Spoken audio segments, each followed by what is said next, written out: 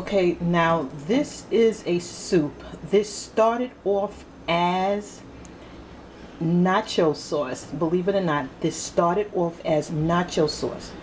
There was a recipe on YouTube for nacho sauce using carrots and potatoes, and that's what this started off as. And I did make it as nacho sauce originally, and I made it too much. I made too much, and I put it up in the freezer, and I was trying to figure out what I should do with it. It was up in the freezer for about a week and a half, and I said, well, it's the makings of soup. It has all the makings of soup. It was just too thick, so make it into soup.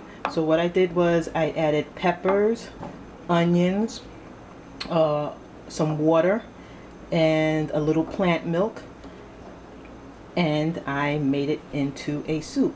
And a little vegetable broth, yes, the vegetable broth that I like, I put that in also.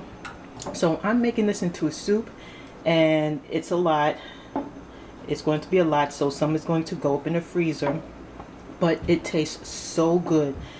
Turning one thing into another.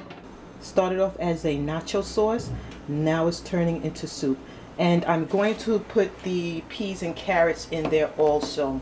I just want these to cook really good, and I have the soup on a low, like a medium to low heat. Then I'm going to cover it, and then after it cooks for a while, then I'm going to add peas and corn to the soup, but I want to cook this a little separate.